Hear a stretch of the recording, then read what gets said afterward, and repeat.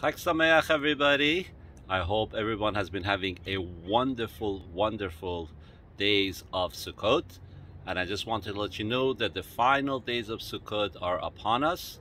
Tuesday and Wednesday will be the last 2 days, which are Shmini Atzeres and Simchat Torah.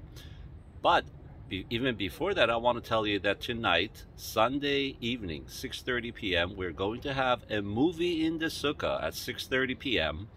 And when you come, you will also have an opportunity to shake lulav and etrog. If you haven't done it this year yet, it would be an amazing, amazing opportunity with beautiful etrog and lulav. So 6:30, movie in the Sukkah, a beautiful, meaningful movie that we could all get inspired with. So God willing, that's 6:30 tonight. Then on Tuesday, yizkor memorial services will be approximately 12:30 p.m. on Tuesday, and Tuesday evening at 7:30 p.m.